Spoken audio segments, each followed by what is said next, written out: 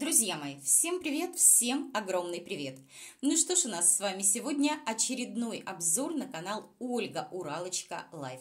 Напоминаю вам о том, что у меня появился новый обзорный канал, который называется «Галинка-малинка 2 обзоры». Ссылочку на него я обязательно закреплю в комментариях, но вы, конечно же, не забывайте переходить и подписываться, потому что, возможно, мои обзоры на Уралочку в ближайшее время будут выходить на моем новом обзорном канале.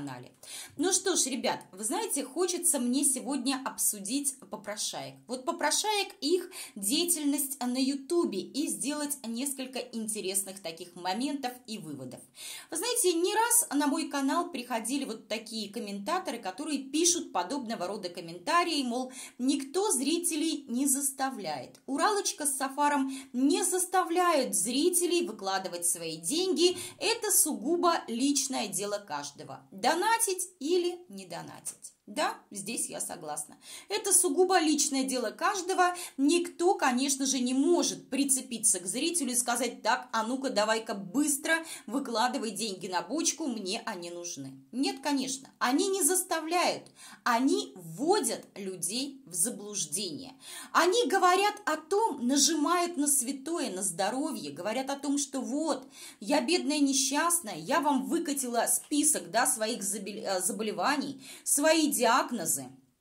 И что она еще сделала? Она сказала о том, что я бедная несчастная, нам не хватает денег на лекарства, нам не хватает денег на второй наколенник, денег просто нет. И, конечно же, любой нормальный человек прекрасно понимает, что здоровье – это самое святое, и самое дорогое – это первостепенно. То, что есть у человека – жизнь и здоровье. И, конечно, когда многие зрители видят, да, что люди просят себе на здоровье, на какие-то лекарства, еще на что-то, вы знаете, у них как пелена падает на глаза, отключается мозг, и они начинают думать: ах, конечно, бежим сейчас Олешке срочно помогать, потому что здоровье – это первонаперво, это святое.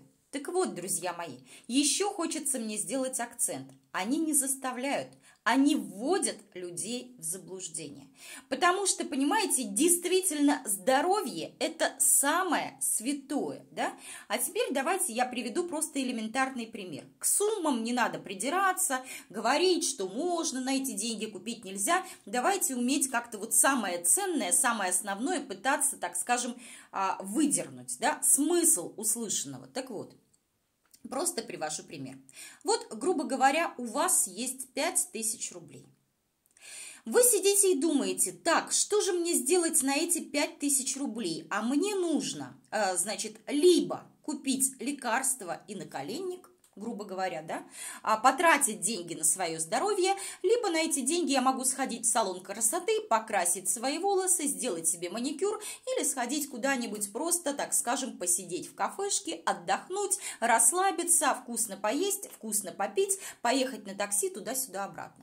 Скажите мне, пожалуйста, что выберет нормальный, адекватный человек? Вот я уверена, на все 100, на все даже 200 и 300%, что нормальный, адекватный, здравомыслящий человек выберет, конечно же, не думая, не рассуждая, не размышляя, не думая ни секунды, ни минуточки, выберет, естественно, то, что важно, то, что первостепенно, конечно же, в первую очередь свое здоровье, да. А уже потом он скажет: ну вот если останутся деньги, я могу себе позволить сходить на маникюр. Если останутся деньги, я пойду себе позволю, да, какую-нибудь там стрижку или покраску в салон красоты. Так делают все нормальные люди. Что показывает нам Уралочка, ребят?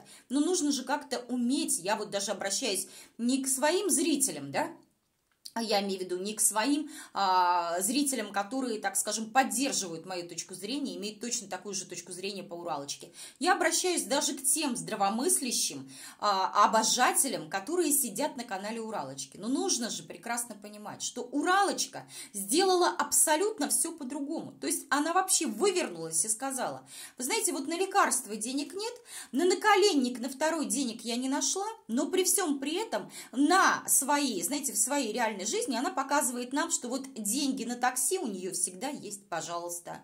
Деньги на салон красоты у нее имеются. Денежки на маникюр у нее имеются. Денежки на поход в кафе она тоже нашла. Так получается что?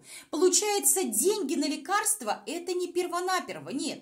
Она решила для себя, скажет ничего, скажу про здоровье, и таким образом, да, извините, вот мне все накидают денег. Но они, конечно же, смотрят на таких, как Лелька Побируха, смотрят на других блогеров, которые не гнушаются давить на самое сокровенное, давить на больную людскую мозоль, рассказывая о том, как срочно им нужны деньги. Так они вводят людей в заблуждение, да? Если бы она просто села и сказала: ребят, вот донат, вот я выставила реквизиты карт, вот кидайте на что хотите, да, даже это было бы честнее, вот сказала бы: вот кидайте на что хотите, даже вот этот момент был бы честнее, потому что тогда бы люди сказали: ага, значит, она не сильно нуждается, ну вот захочу я любимому блогеру задонатить, допустим, 50, 100, 200, 300, 500 рублей, возьму и задоначу. Но здесь люди специально, целенаправленно сделали акцент на том, что им не хватает на необходимое, на самое необходимое, на лекарства, которыми срочно в данный момент нужно лечить Уралочку. Срочно нужно покупать наколенники. На один наколенник деньги нашлись, на другой не нашлись, друзья мои. Понимаете, как интересно получается? То есть они знали прекрасно, на что надо давить зрителю, на что делать акцент. И, конечно же, зритель весь разный. Кто-то начинает, как говорится, работать извилинами, да, прекрасно понимая, скажет: так, подождите, стоп, как это так? Деньги на машину были, соответственно, они должны быть где-то отложены, лежать в какой-то кубышке. Женщина не бедная, да, у нее есть квартира, сейчас ей достанется пол маминой квартиры по наследству. Плюс есть дачка, даже себе, в принципе, достаточно неплохая, да, то есть за которую всегда можно тоже продать, выручить деньги и пустить на свое лечение и так далее. Ну, потому что люди нормальные, они привыкли рассчитывать на свои силы.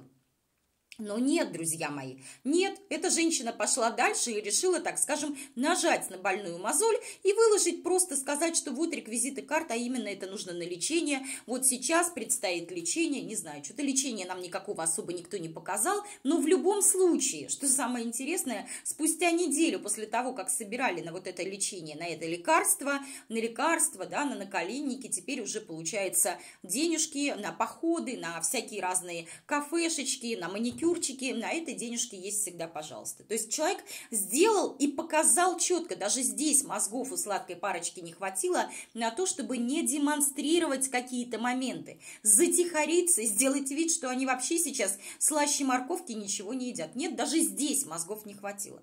И вот вы знаете, когда мне приходят писать комментаторы, да, на мой канал подобного рода комментарии о том, что ну ведь они же не заставляют никого, я прекрасно понимаю, что либо это люди, которых не доходит смысл увиденного и услышанного того, что пытаются говорить обзорные каналы, дабы вот этих зрителей, да, не вводили в заблуждение, да, либо это люди, которые приходят, обожатели той же Уралочки, которые, знаете, под личиной того, что нет-нет-нет, мы не Уралочкины, конечно же, обожатели, ну вот как бы они имеют право на это делать. Да, они не заставляют зрителей, еще раз говорю, они просто вводят людей в заблуждение, как раз-таки говоря о том, что нам не хватает на самое необходимое, на первостепенное, на лекарство. И, конечно, здесь уже когда, ну-ка, одна просит, простите, там на сено, да, другая там просит на море, а вот эта бедная несчастная сидит, просит на лекарства. Кому мы дадим? Да, конечно, вот этой, которая просит на лекарства,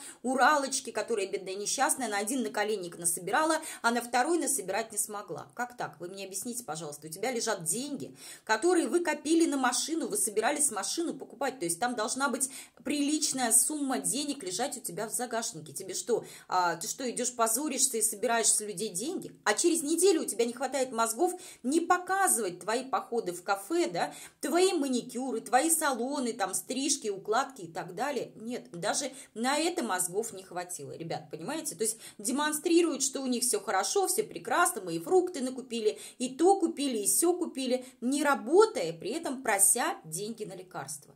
Так вы тогда зачем на лекарства-то просите? Вы тогда доставайте, как все это делают нормальные люди, да, Все люди, кто-то когда-то что-то откладывает на жилье, да, там на какой-то дом построить, еще что-то, кто-то на машину, кто-то там, возможно, на еще какие-то моменты на отдых. Но если вот как раз-таки получается такая ситуация, да, ЧП, я бы сказала, когда срочно, вот внепланово надо что-то где-то как-то приобретать, люди залезают к себе в карманы и по своим карманам шарят, ну или как минимум обращаются, вернее, либо обращаются к своим родным и близким друзьям и знакомым, но не сидят с протянутой рукой. Я вот ни разу не видела, чтобы кто-то из соседей сел у меня с протянутой рукой и сказал: ты знаешь, я вот сегодня была у врача, а мне вот нужны деньги на лекарства. Ребят, ну согласитесь, это вот действительно смешно.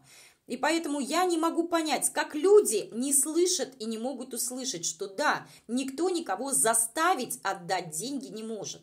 Но люди могут ввести других людей в заблуждение, которые даже дальше своего носа, к сожалению, не видят. И потом, а если у человека есть деньги, который готов поделиться этими деньгами с кем бы то ни было, так лучше бы эти деньги люди отдали, помогли бы каким-нибудь детям, каким-нибудь взрослым, животным бездомным, да, которые вот так вот нуждаются в пропитании, которые не в состоянии себе заработать на еду, на какой-то кров, да, на какое-то лечение, еще на что-то. Но, опять же, это мое мнение. Ребят, пишите, что думаете по этому поводу, оставляйте свои комментарии. Ну что ж, всех целую, обнимаю, всем желаю всего самого наилучшего. Берегите себя, своих родных и близких, здоровья, здоровья, еще раз здоровья. Ну и, конечно же, всем тем, кто подписывается на канал, всем, кто ставит лайки, всем, кто пишет хорошие, адекватные комментарии, всем огромное спасибо. Всех целую, всем пока.